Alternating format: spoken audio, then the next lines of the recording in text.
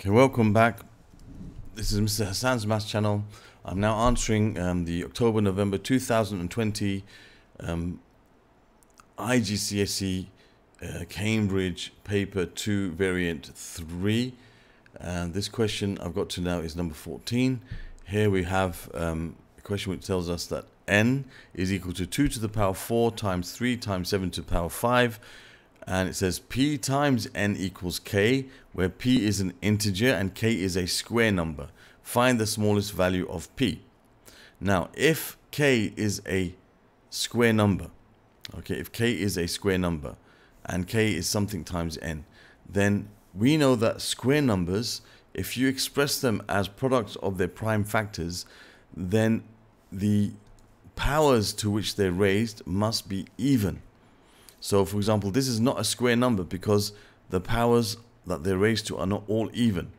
Okay, the 2 to the power 4 is fine, but the 3 is raised to an odd power, and the 7 to the power 7 is raised to an odd power. So, for me to make this into an even power, to have them all as even powers, what I need to do is I need to take n and multiply it by 3 and multiply it also by 7.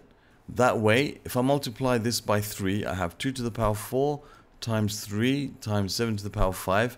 If I multiply this by 3 and multiply by 7, I'm going to end up with 2 to the power 4 times, and we have to add the powers, 3 to the power of 2 times, and 7 to the power of 6. All of them are even powers. When they're all even powers, this is definitely a square number. If I find the square root of this,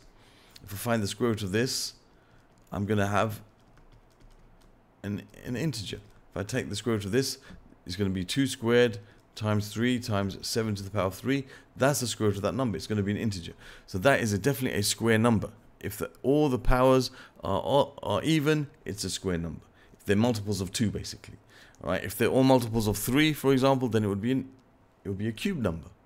Okay. So this is a square number because all the indices have even powers. So what did I have to do to make it become this? Well, I had to multiply it by 3 times 7. So we know that k is going to be n times 3 times 7, which is going to be 21 times n.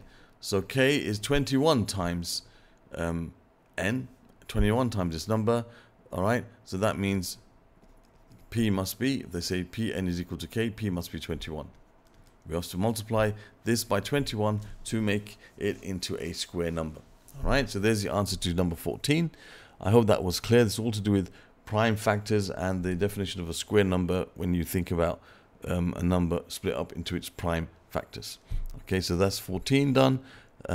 Thank you for watching. Other questions from this paper can be found by clicking on the playlist that will be on the end of this video, and also on the card at the top as the video is playing you'll also see a link to the playlist. Other questions that are dealing with prime factorization can be found in this link over here, and that's going to be under basic arithmetic, basically that playlist, and you can click on this link to subscribe to my channel. Thank you for watching and see you soon.